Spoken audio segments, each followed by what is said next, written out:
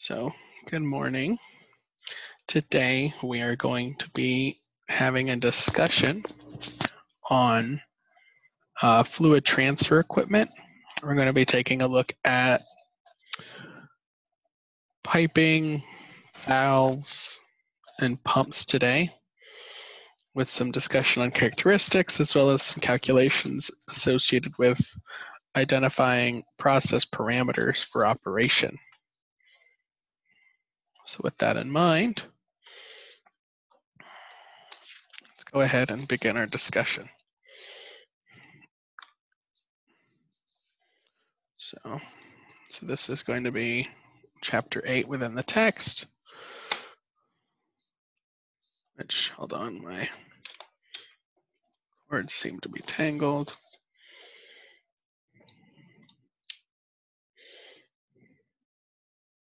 Oh, why is that red? A little early for a red pen.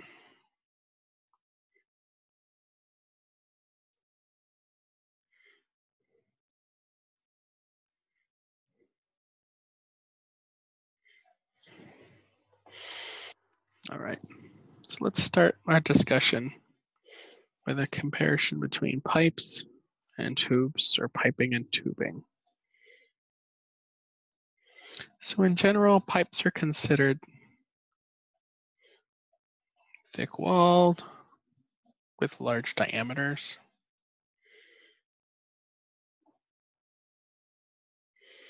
Of moderate length.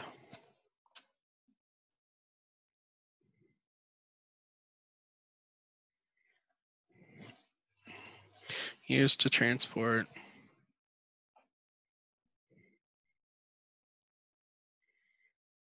large volumes of fluid.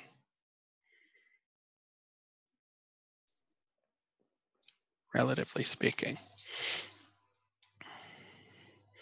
They typically exist as various materials of construction. The most common things that you'll see is things like carbon steel, stainless steel, and sometimes you can get into nickel alloys depending on the characteristics of the material that you're interested in. These pipes can be threaded.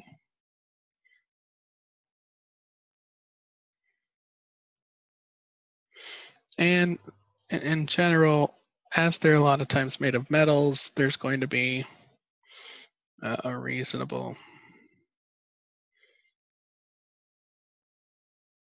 surface roughness involved, which we've already kind of discussed briefly. Now, to contrast that with tubes and tubing, tubes are often considered thin-walled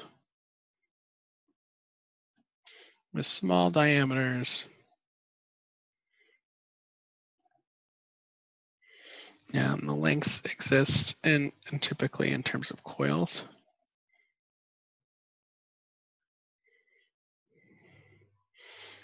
That exists with smooth walls. And these are going to be situations when you're wanting to transport smaller or small volumes of fluid. In terms of materials of construction, the most common thing you'll see here are going to be plastics. And in general, when we're looking at tubing, we're looking at systems where we want to protect fluid from contamination and high shear.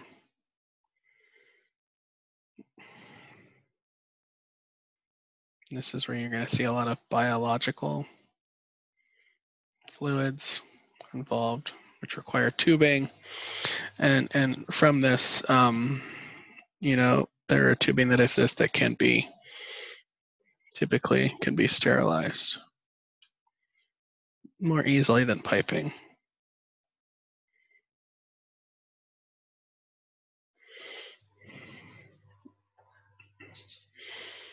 And so hopefully that kind of gives you an idea in terms of the differences that we consider between pipes and tubing. Tubing is for your more smaller scale, bench top type fluid transfer systems. This is going to exist mainly in the medical field when you want to really reduce any sort of contamination in the fluids, particularly biological fluids. And piping is more your, commercial industrial type systems where you're going to be looking at large volumes of fluid for transfer. And so you're going to be considering things that can handle that, and that where the fluid essentially won't damage the piping. So that's when you're going to consider what's the proper material of construction so the fluid doesn't damage the piping, versus the consideration for tubing where the tubing won't damage the fluid. Some other things to consider is in selecting a proper pipe / tube diameter. And so when we're looking at turbulent flow.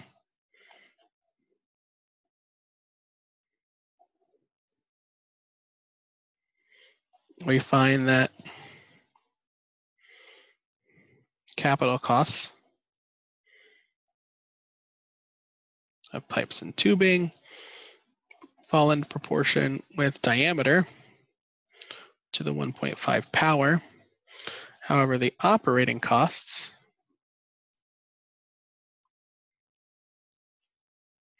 end up being proportional. That was a weird D. With the diameter to the negative 4.8.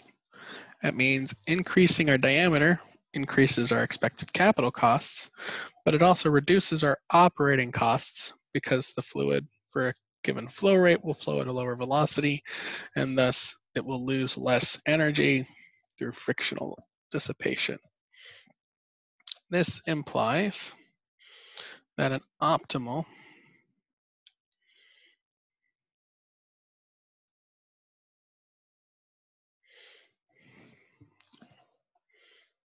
pipe diameter and flow velocity exists.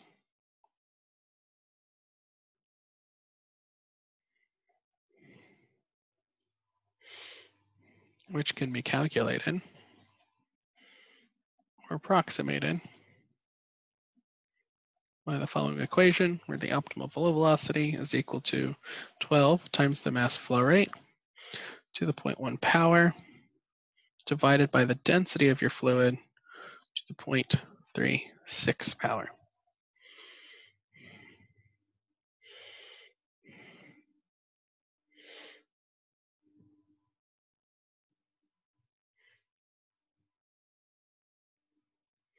That means if we're interested in solving for an optimal pipe diameter and knowing that our mass flow rate is equal to density times velocity, in this case it would be our optimal velocity times area, which is equal to density times our velocity times pi d squared over 4. We can solve for an optimal diameter as the square root of 4 times our mass flow rate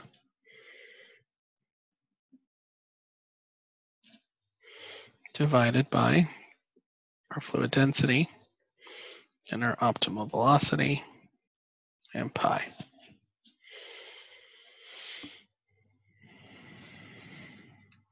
Any questions so far? Are you guys following along okay? Am I going too fast, or is this a good pace for you all?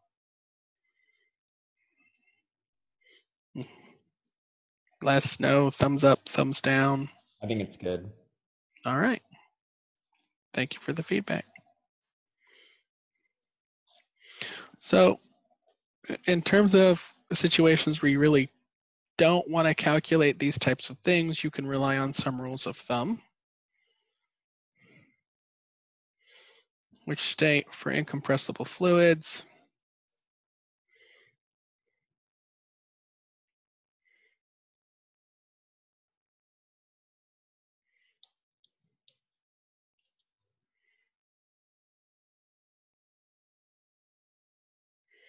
the optimal velocity will typically be between 3 and 6 feet per second. And for compressible fluids,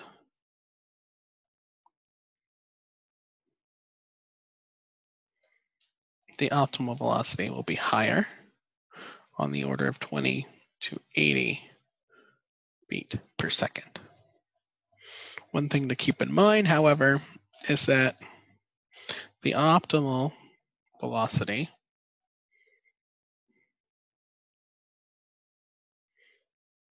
will be higher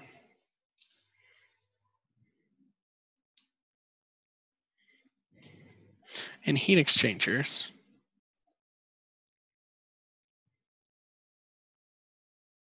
due to the improvements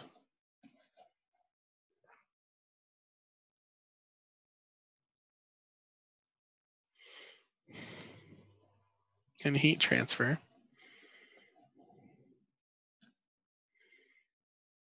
at high flow velocities.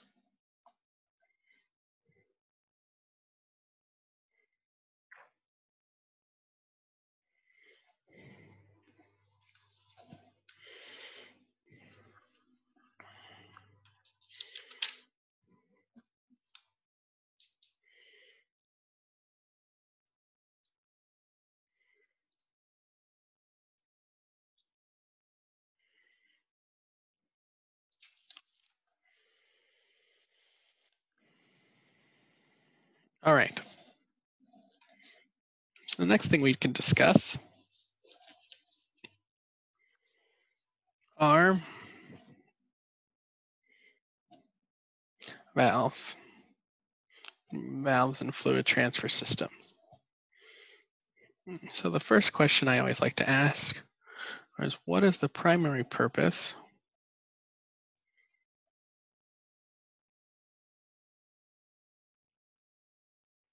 of fluid valves?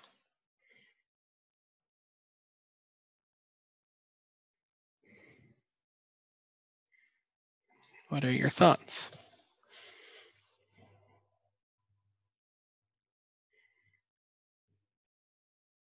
Would it be to like regulate the flow of fluid? Yeah, so to regulate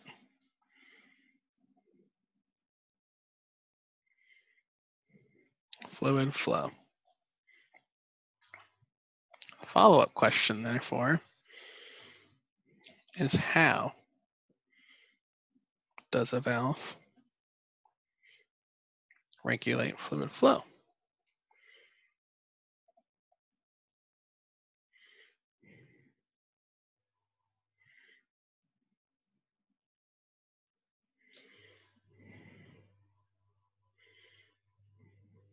What are your ideas? Maybe through mechanical energy or compression. Yes and no.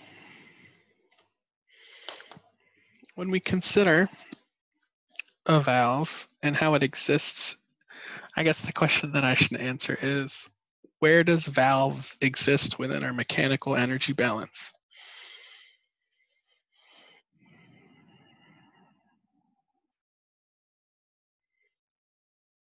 Our big delta P over rho blah blah blah equation.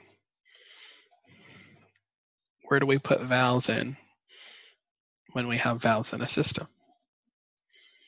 When we want to look at an energy balance for fluid flow. Is it in the U²/2 portion? It is not. It exists within our frictional expression, which means valves regulate flow by manipulation of frictional dissipation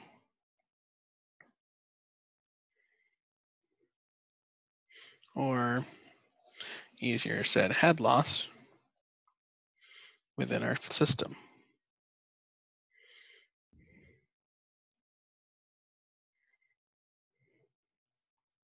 Now, there's a number of ways in which valves exist and operate.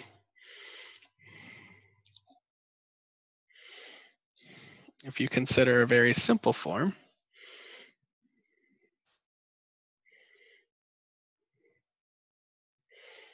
let's say I have a valve that simply looks like this.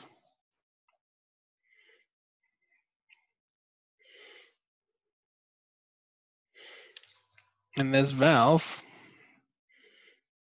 can move in and out of the flow path.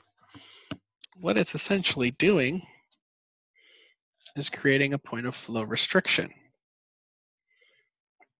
which, depending on the severity of that flow restriction, creates a zone of contraction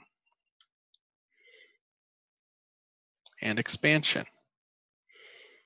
And in each of these zones, we're going to have eddies, vortices, and therefore frictional dissipation. And so the extent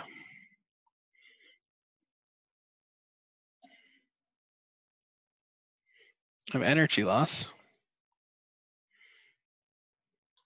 is directly related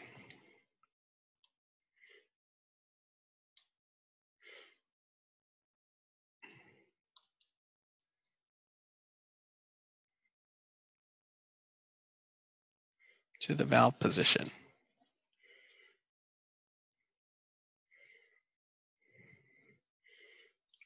Within the fluid flow system.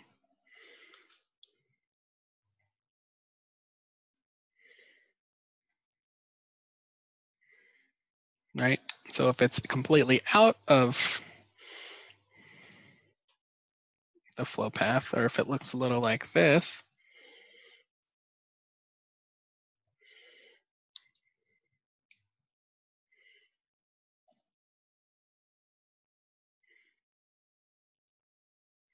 we can expect very little energy loss. Right? The zone's only going to happen in these areas versus the valve position up above that has greater obstruction of flow. And by manipulating this energy that exists within the fluid system, we can also manipulate the fluid flow rate, which we'll talk about here in a little bit. And so this allows us for, let's say now we're going to look at a process operation condition, or let's say I've got a feed to a reactor. It's a reactor. And let's say I've got, I don't know, ethyl benzene. Seems to be a popular thing in the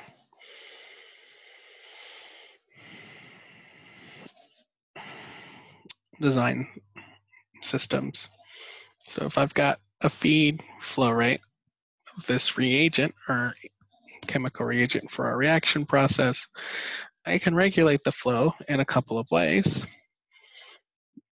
One of the easiest ways is through design and operation of control systems. So I can have a sensor here. Let's say it's a flow sensor.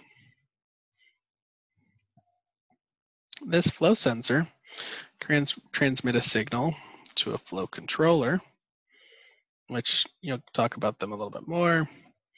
And that flow controller can then transmit another signal to the actual valve. And this communication creates a loop that allows this valve to control the flow entering the reactor by means of a sensor and a controller. And so an important thing to note is valves almost always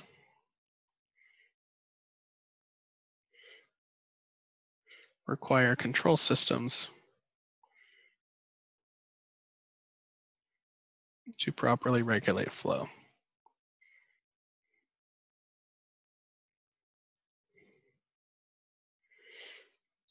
Now you can they can happen manually. You can have manual valve systems. However, that's going to be subject to a lot of user error. It's much better to design computer systems that can take signals and interpret them and control your process for you. And, you know, to be continued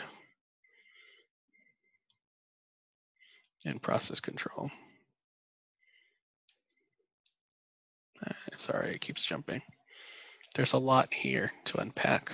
We're not going to get into it. However, there is some very powerful stuff at play when it comes to valves and how they regulate flow.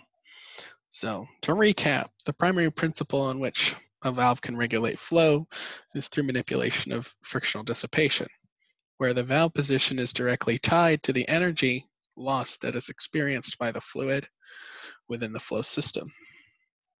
And this allows valves in proper valve positions to regulate flows primarily through the use of control systems.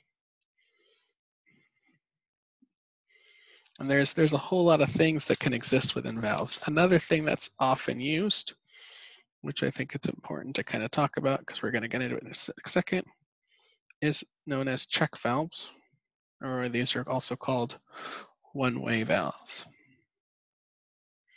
So a check valve is a flow control system that regulates flow precisely by ensuring flow only occurs in one direction. So you're going to use these when you absolutely do not want any sort of backflow potential to exist within your system. One of the easiest ways to do this is through one of several ones, but for example, I can show you one that we're going to look at more so here in a second, is known as a ball valve. So let's see, I've got a ball here.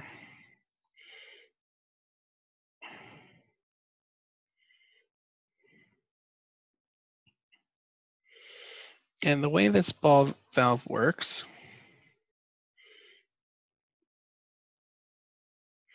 is if fluid is flowing in this direction, it exerts a force that lifts the ball up, which allows the fluid to continue flowing in your flow system.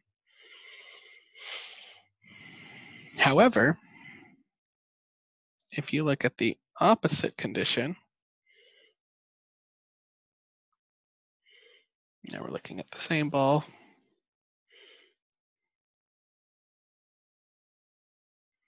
and the flow essentially is attempting to reverse itself.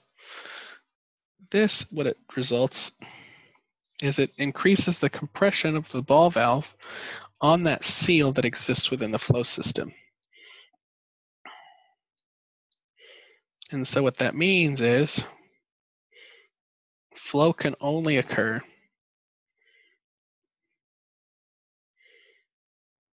in the desired direction.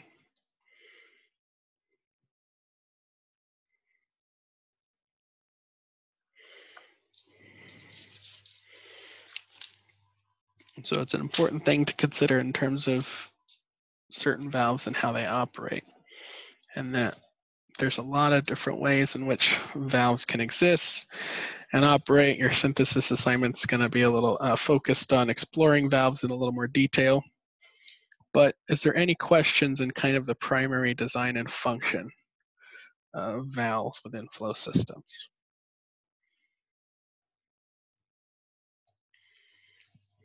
Clear as mud. I have a question. Go for it. On the last picture you just drew, are you saying that's a check ball valve or is it Yes. just a ball valve? Okay. Mm-hmm. Thank you. Yep. Yeah, it's a check valve. I know I didn't draw it the best. There's better pictures on page 200 and 201 of some of these valves.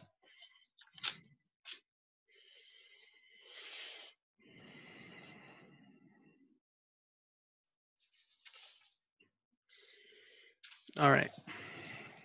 For the rest of the day, we're going to talk about pumps and pump operation.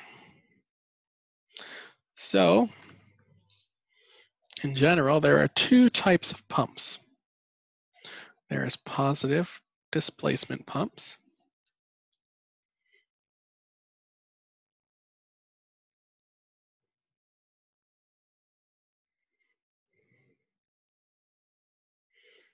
and there's centrifugal pumps.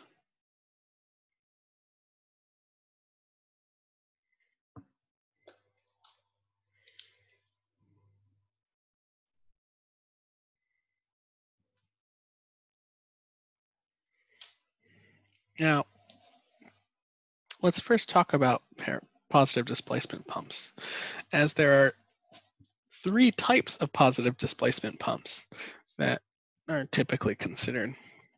One is known as a reciprocating pump.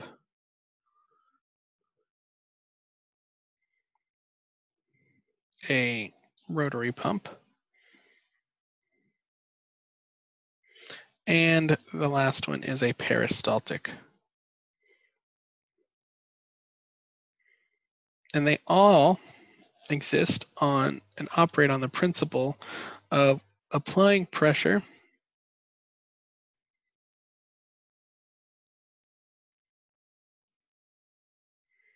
to a control volume of fluid.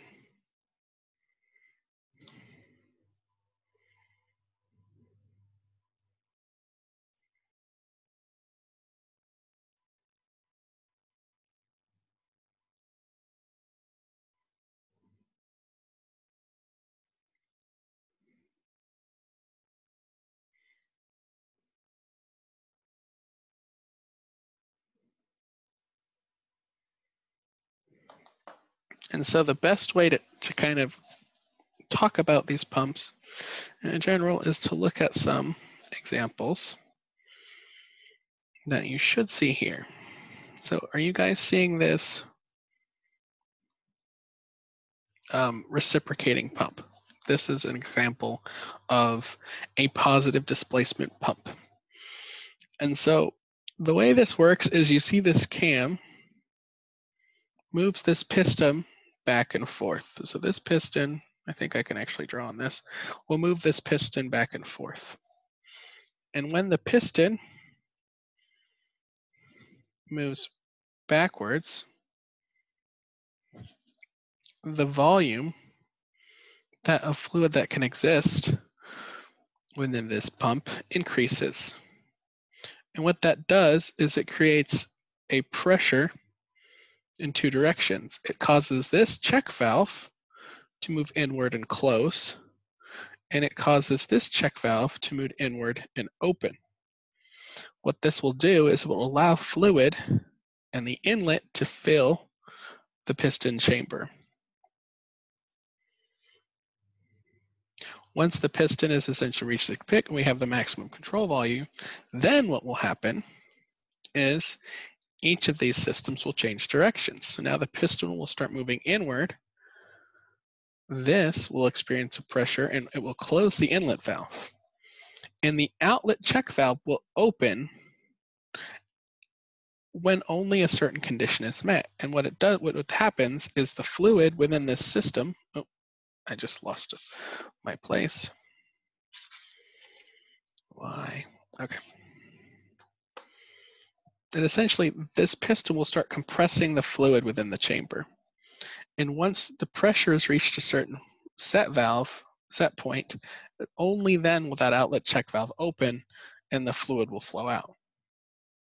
And then the cycle continues. Then the piston will move out, the outlet check valve will close, the inlet check valve will open, more fluid comes in, it reaches the maximum, then the piston starts going back inward, the fluid gets compressed, the inlet closes, and the outlet check valve opens when the fluid pressure reaches a certain set point. And so this reciprocating pump, essentially what you see is a control volume of fluid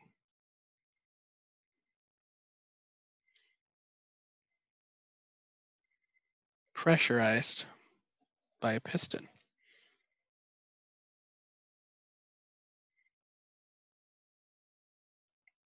Right, and so you basically have this cam attached to your motor. It spins, and that piston's moving in and out, and it's essentially bringing in fluid, compressing it, releasing it, bringing it fluid, compressing it, releasing it, and it's moving so quickly that the flow, by continuity, exists at a steady rate. And we see a net increase in the pressure energy of the fluid by the pump.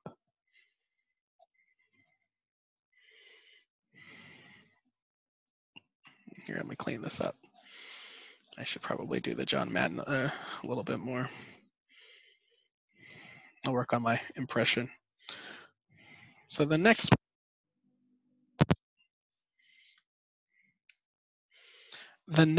pump we can talk about is a rotary pump. This is another kind of positive displacement pump. However, you'll notice these rotary impellers spin in these directions. And what you see is a control volume of fluid being brought in by these rotary impellers. And it gets brought around to the outlet.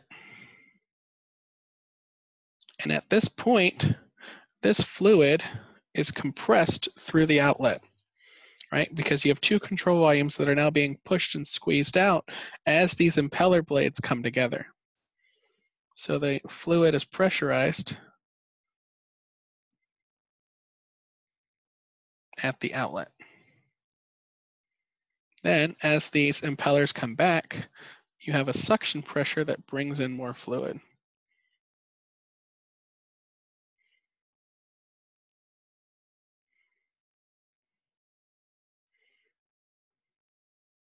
Yeah.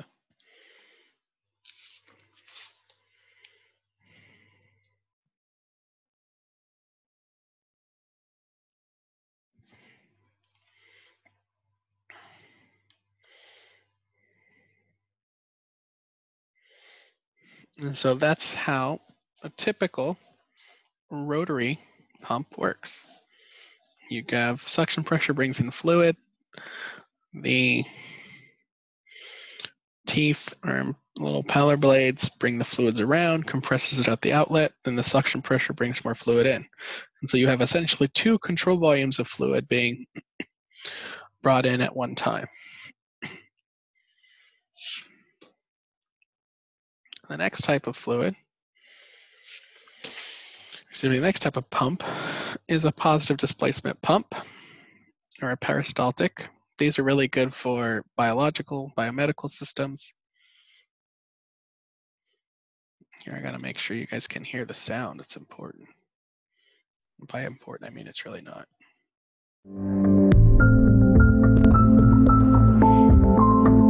So you'll notice we have a control volume of fluid here.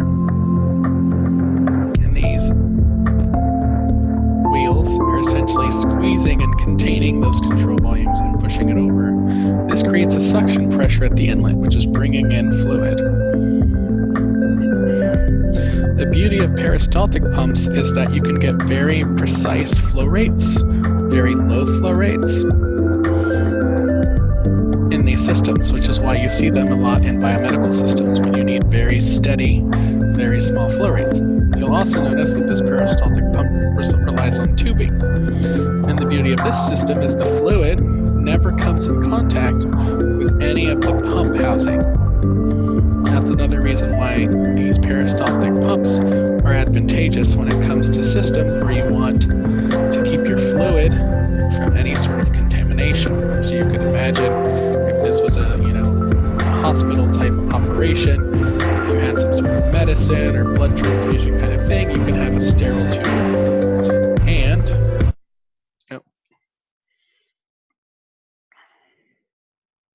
you could have, sterile tubing to ensure there's no contamination, and your fluid of interest can then be pumped in wherever you need it to be without any sort of risk for contamination.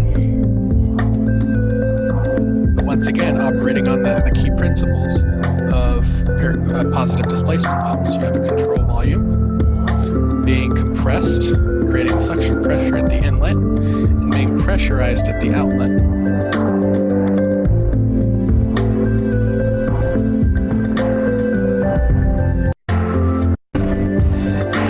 So the next type of pump outside of centrifugal pumps, or positive displacement pumps, excuse me, is a centrifugal pump.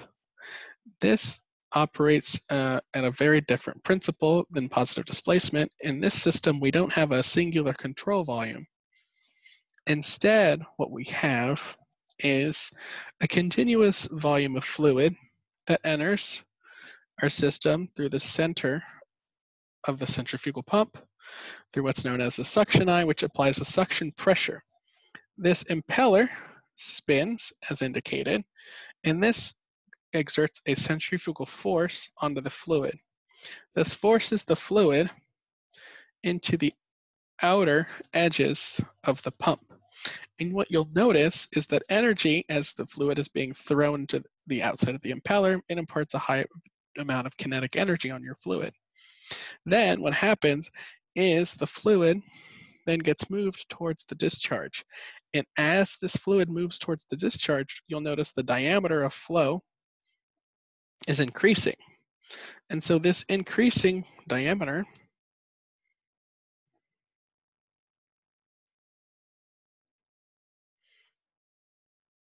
by continuity will decrease the flow velocity.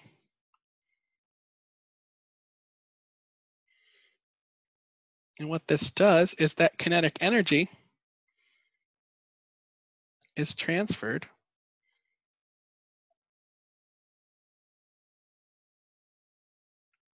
as pressure energy, such that you get to the discharge and you've reached your steady state flow velocity, and the excess kinetic energy is then transferred as pressure energy to your fluid as it exits the system, which means for the system you have a certain incoming pressure and then a much higher discharge pressure, all because you're imparting kinetic energy. So high level of kinetic energy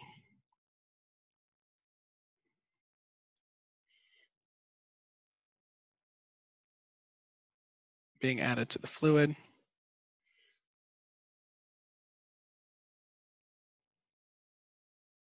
Then, why does that keep happening? By the impeller.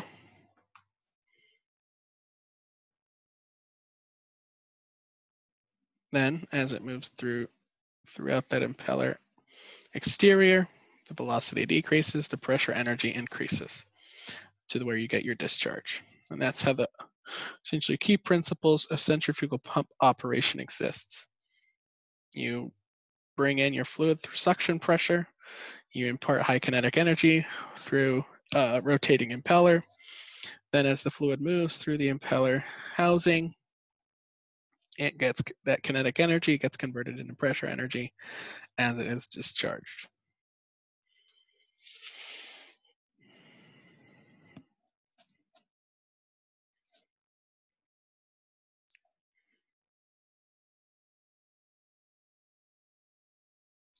Does that make sense? Are there any questions or comments that we can consider and discuss? Are you guys kind of getting how it operates? My explanations are clear. Yes, no? All right.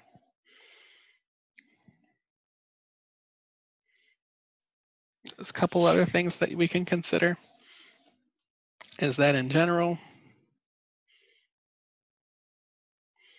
positive displacement pumps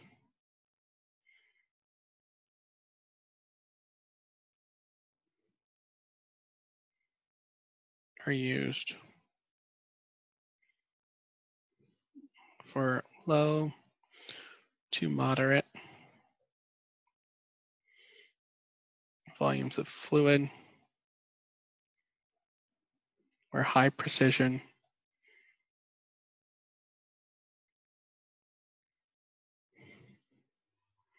and low risk for contamination.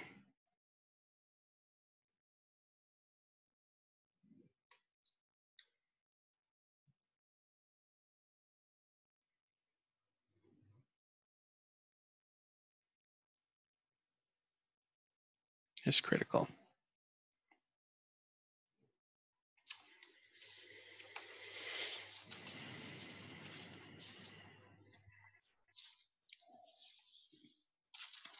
That's also the good thing about positive displacement pumps is that you can impart high pressures into a fluid. Things on the order of 100 to 1,000 psi can be imparted by the proper design of a positive displacement pump. Now for centrifugal pumps, these are the workhorses of chemical process industry.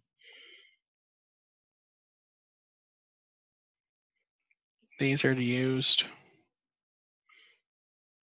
when dealing with large volumes of fluid.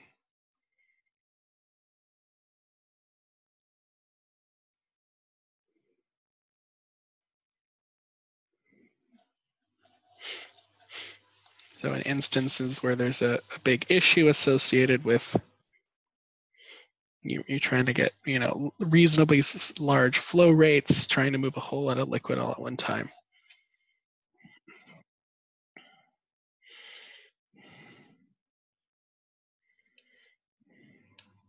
All right. Any questions on pumps?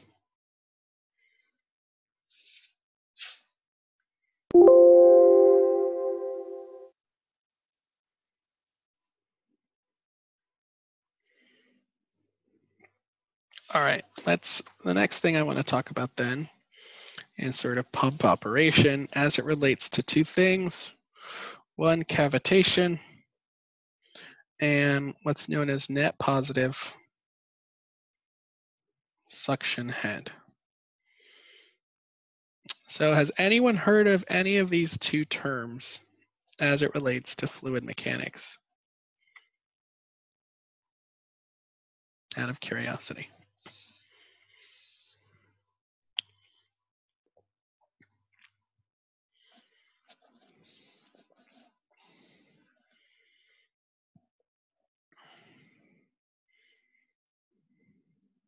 Yes, no, maybe so. Or no? No. Nope. Okay, I got one no. And a whole lot of black A rectangles. number of the seniors probably have from talked about an econ. Yeah, I'm sure David's told you some more stories about his time in Russia. Something like that.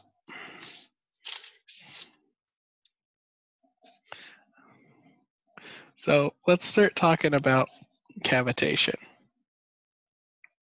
And so to illustrate this principle, let's say I've got a fluid transfer system, and I don't know, what do you guys want to transfer? All right, let's say we got some Dr. Pepper. And I got it, putting it in one of those little, person's got this little hat. The little hat's got a straw. Dude's drinking Dr. Pepper at the game.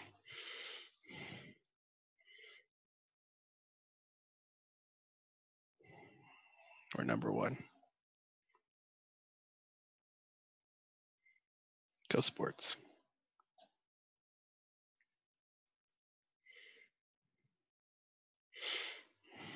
But the issue that we find is that for some reason, this person really likes hot Dr. Pepper. And the temperature of the Dr. Pepper is just about its boiling point. So if that fluid, that Dr. Pepper is at its boiling point, can we say regarding the pressure of the fluid as it relates to the vapor pressure?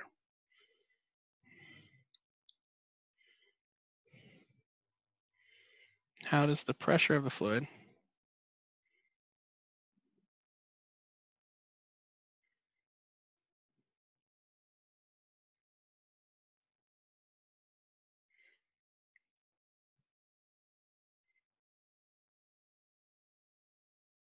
at the boiling point.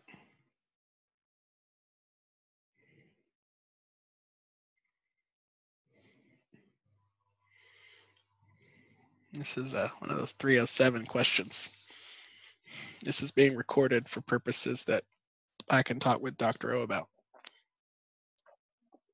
No pressure. Pun intended.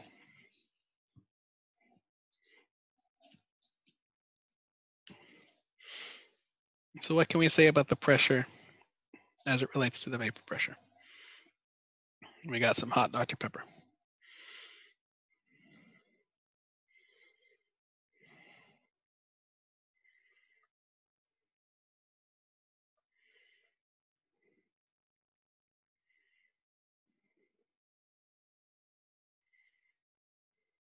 Any ideas?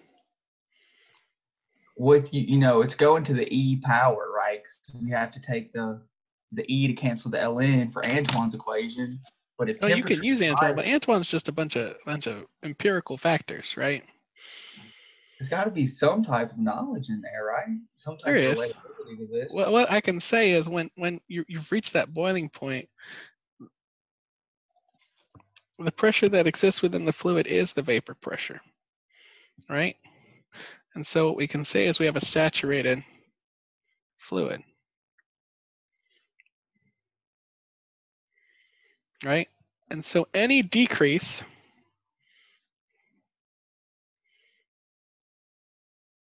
in the fluid pressure will result in a phase change.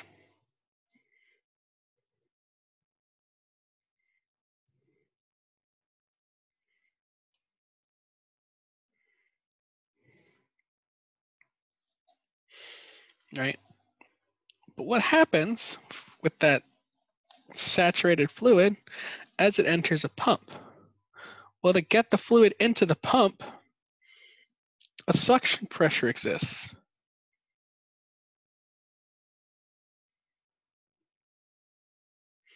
At the pump inlet,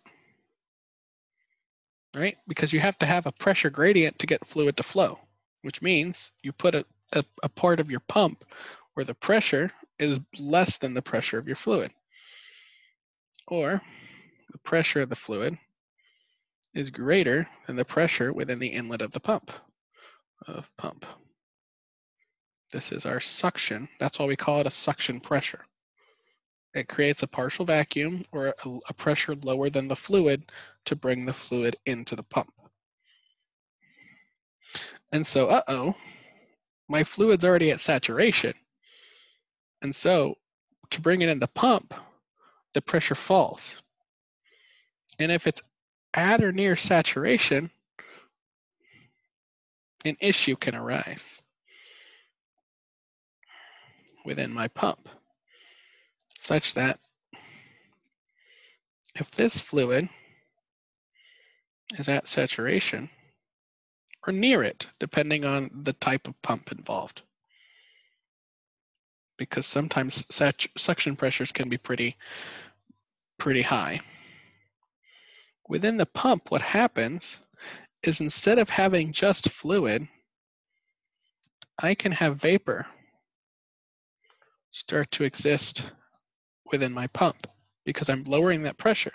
So I'm going to start partially vaporizing my fluid. And so vapor bubbles form within my pump.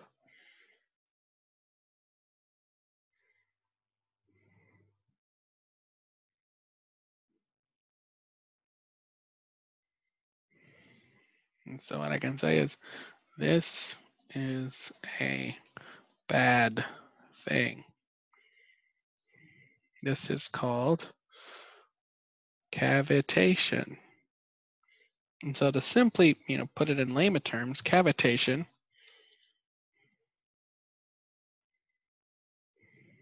is the formation of more vapor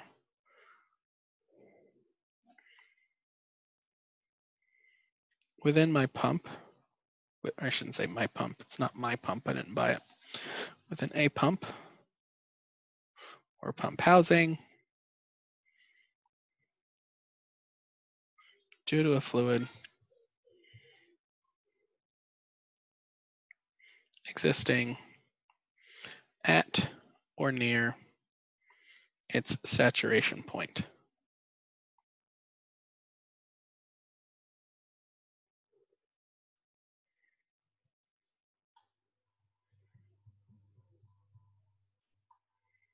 Yes, I can, Jasmine.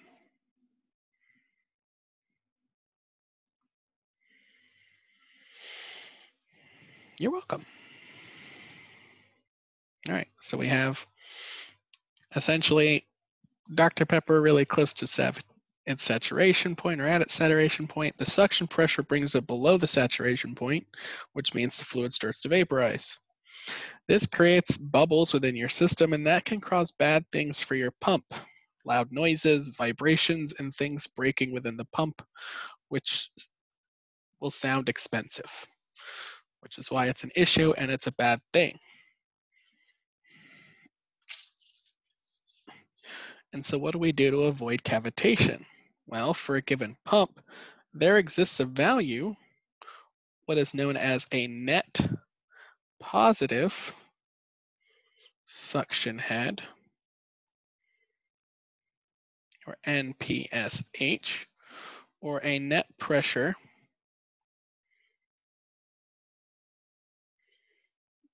head that is required by the fluid to avoid cavitation.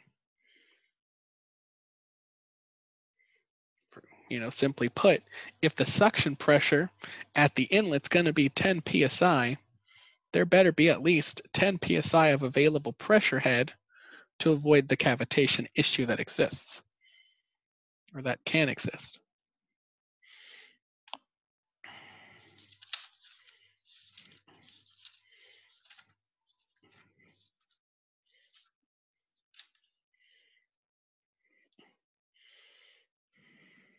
And so we can calculate net positive suction head, or NPSH, by the following expression. 1 divided by gravity times the pressure initially, or at initial point P sub A, minus the vapor pressure of your fluid over density minus U squared over 2 minus the head loss minus Z sub A, and I'm going to put an asterisk by this for a reason, which I'll get to in a minute. So this is your NPSH. Keep in mind that this has units of length, right? Because it's in terms of head. So it'll say how many, feet of head is needed to avoid the issue of cavitation. And this is something that's going to be identified by a pump manufacturer. For a given pump, at a given impeller speed and impeller diameter, it will tell you the minimum NPSH that must be available in the fluid to avoid cavitation. And simply put, don't operate with a fluid where the NPSH A is below NPSH R. And so this calculates what I call NPSH A, or the net positive suction head available by the fluid, of the fluid. This must be compared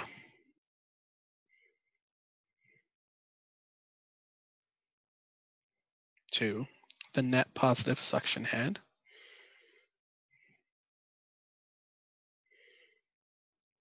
required.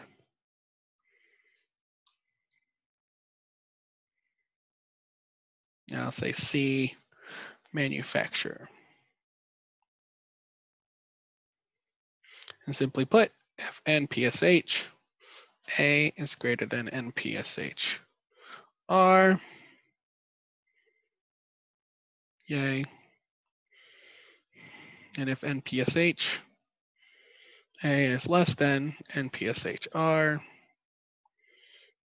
Not so.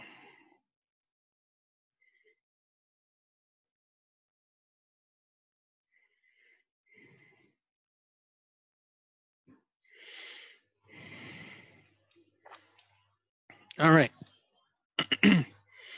So, a question to consider. Going back to my guy with the weird Dr. Pepper invention. Based on the expression that you see in the system, how can we increase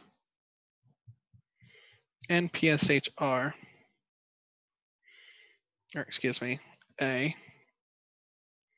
for my fluid? Looking at this equation. And you know what? I'll give you guys some breakout time. Go ahead and talk for 2-3 minutes. See what ideas you can come up with how to increase the net positive suction head available based off the expression for a fluid and a fluid transfer system.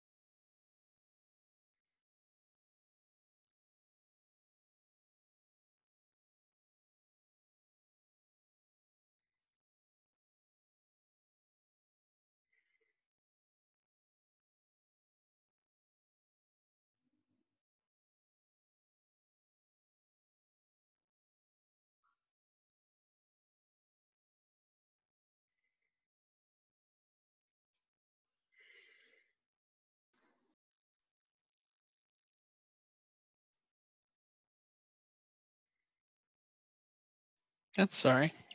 Go, there you go, Parker. I didn't realize it didn't give you a room. Very strange.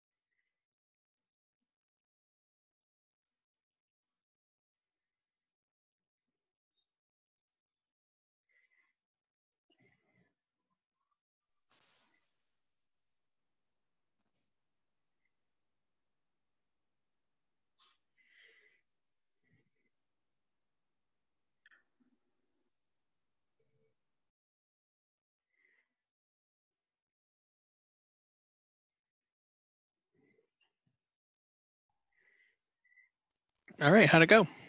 We have some great ideas, Dr. Lopez. All right, I can't wait to hear them.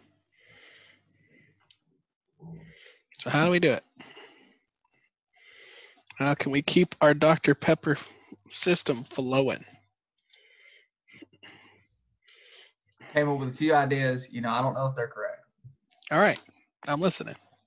Number one, if it is a compressible fluid, the longer the pipe would create a higher NPSHA because the density at the inlet will be higher than the density at the outlet.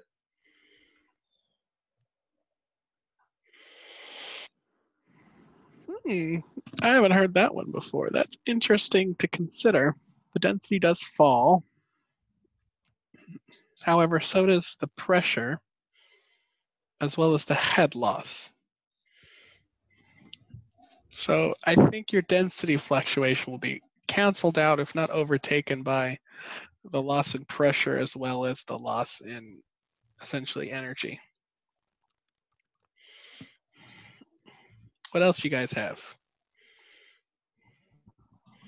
I need to come up with a system to have students being voluntold to respond in class. Stay tuned. Wouldn't you usually just raise the tank elevation so you can have a higher pressure going in? Yes, you can manipulate the static pressure in the system, definitely. I like that idea. Instead of lifting the whole tank, what we can do instead is increase the fluid level within my tank. New storage tank, right? So that's just changing a set point. That increases the static pressure in the system. Any other ideas? We could also convince him that hot Dr. Pepper is gross. We can decrease the fluid temperature. Doing that will decrease the vapor pressure that exists on the fluid.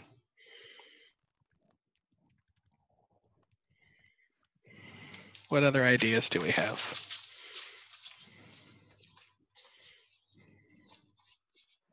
Well, we can reduce the length of the suction line to minimize that head loss. And if possible, we could either reduce our flow rate, which is usually not happening, and vice versa, our velocity, or we could increase our pipe diameter, the diameter of the suction line.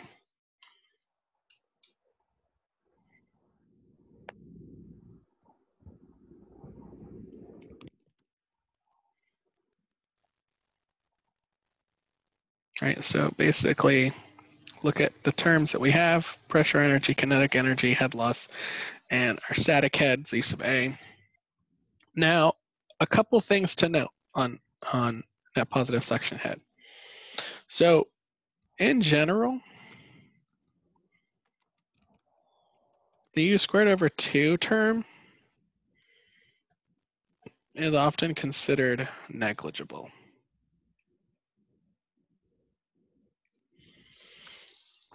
And if you actually look on your book on page 204 where these equations are, you'll notice that it doesn't even write them in for the equations, and it just has a simple discussion underneath that says, yeah, it's technically a term, but the numbers are so small we can typically neglect it. And another thing, because students have this issue, in the term that's negative ZA, it's negative if your pump is above the fluid level, and it's positive if the pump is below the fluid level. Just kind of follow statics and don't just assume it's always negative. So that's where that asterisk ZA comes in.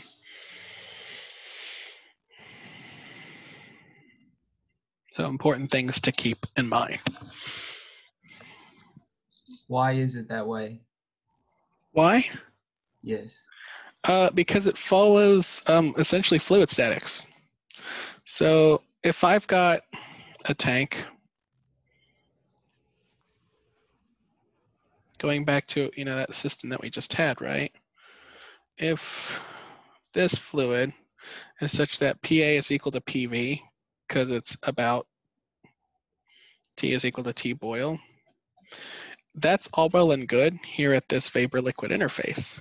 But if this is an appreciable height, the pressure at this inlet is going to be PA plus rho GH by fluid statics.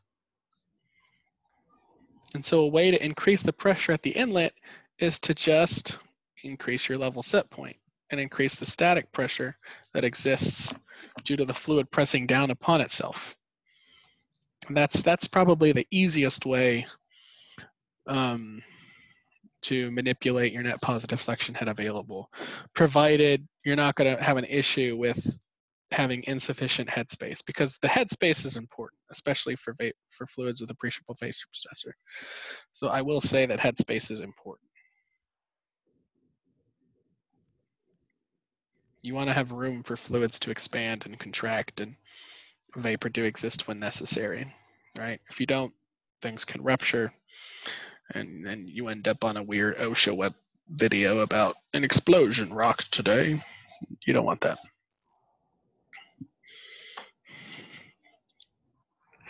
All right, so how much time we have? We have a little bit of time. So we're gonna jump into the next discussion, probably the big discussion for this chapter, and that's on characteristic curves.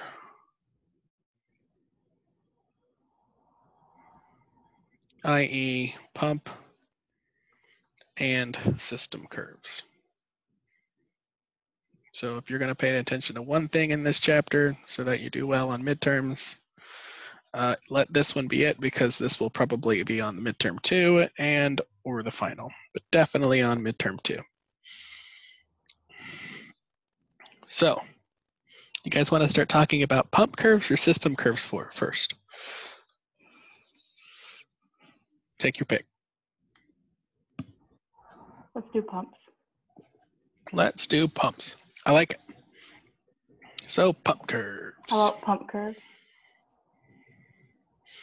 So when we're talking about pumps and pump operations, we can say, following the mechanical energy balance, if I write it in terms of fluid head, I can say P2 over rho G plus U2 squared over 2G plus Z2 equals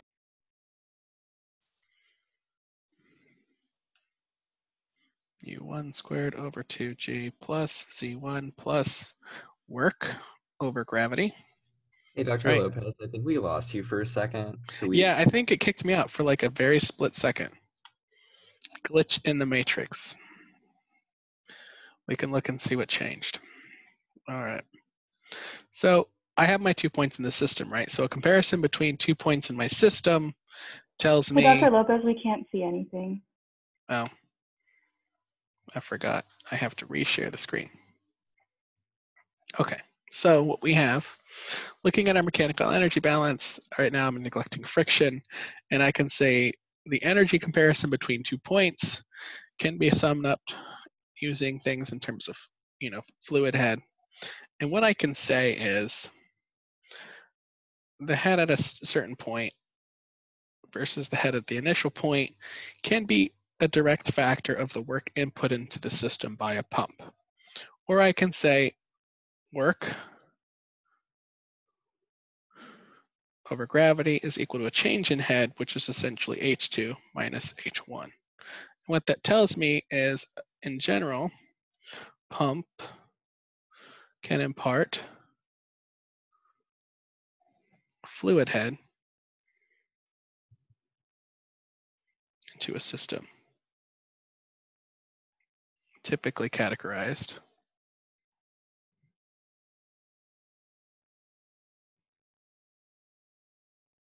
as pressure energy.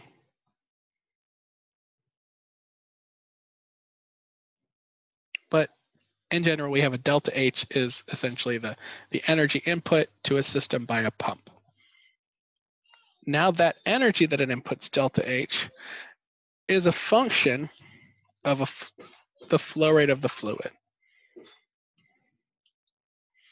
So I can say delta H is a direct function of the fluid flow rate.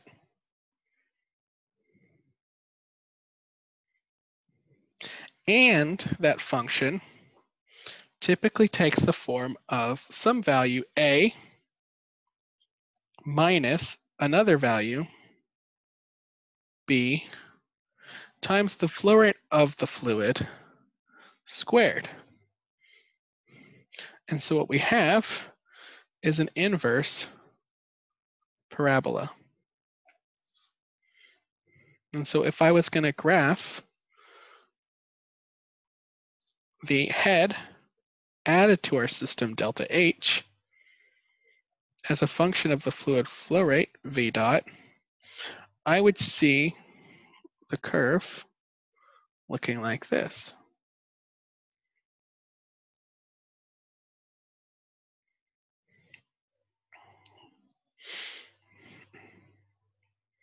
And so this would be our pump curve.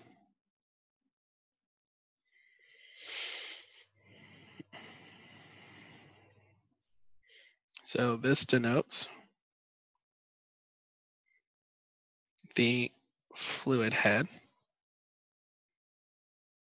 added by our pump.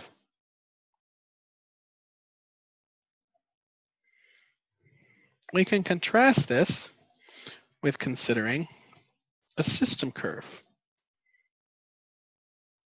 Now, by the mechanical energy balance, the other stuff, we can find that the head required, if you want, this is the, I can do an A and an R, once again, added by the pump, required by the system, follows a similar trend. However, it has some constant C plus another constant, D, times our volumetric flow rate squared.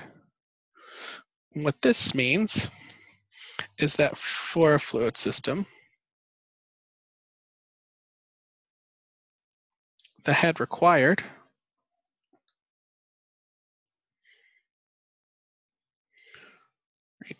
for flow is directly related to the square of flow rate of the flow rate. And so if I was going to graph delta H R on the same graph, I would have a minimum head required for flow, which is that C constant, and it would follow this curve. And this would be my system curve. Or this tells me, or denotes, the fluid head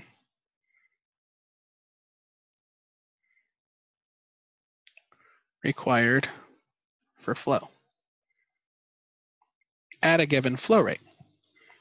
And what do we see but an intersection between these two curves?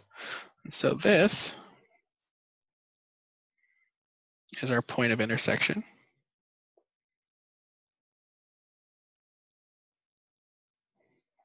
Which means for that given fluid system, if I put that pump in place, the system is going to have that flow rate.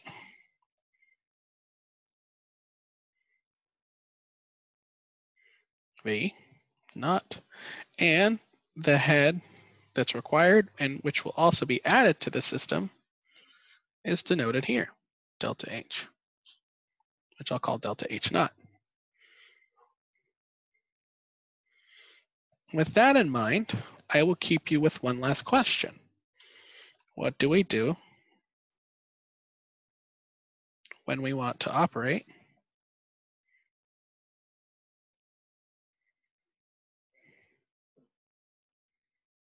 outside of a single point.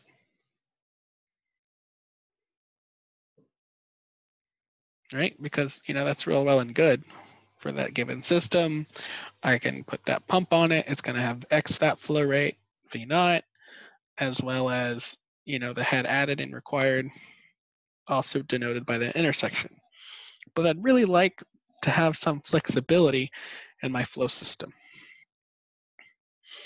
So I want you guys to think about that between now and Thursday, and we'll continue this discussion at that time.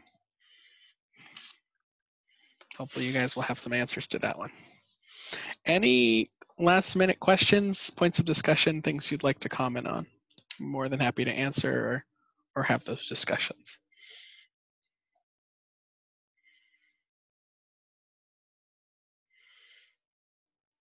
If not, that's all I have for you guys today. So take care, have a great rest of your day. And if you need me, I'll be on office hours this morning. So feel free to jump in. And if not, I will see you all on Thursday. Thank you, Dr. Lopez. You're welcome. Take care.